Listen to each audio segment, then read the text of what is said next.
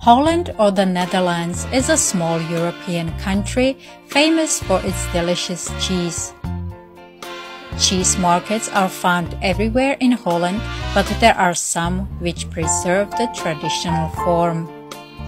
The cheese market is opened by the ringing of a bell. Farmers bring cheese in their boats. One of the ancient markets is in Alkmaar and in Edam. Cheese porters carry the farmers' cheese on a special wooden barrows to the market.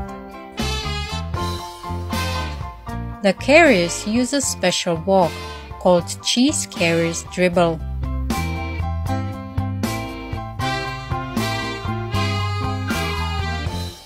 After that, it is time for the inspectors to inspect the cheese. First by knocking to hear if the cheese has a right sound. Then they use a special cheese scoop to extract a small piece. They test the texture with their fingers and then smell and taste. The price is negotiated using a special ritual called hand clapping.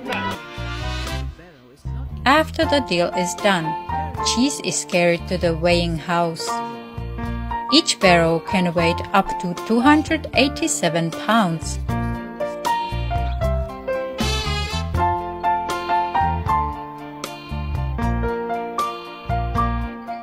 Cheese trading history goes far back in the 16th century.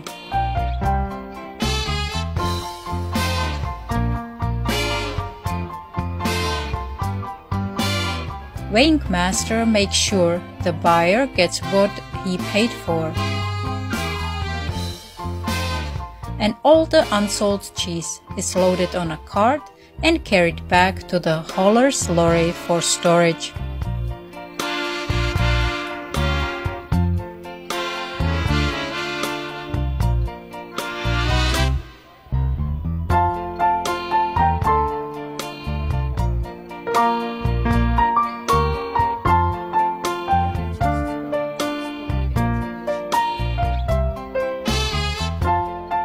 The market ends up around 1 p.m.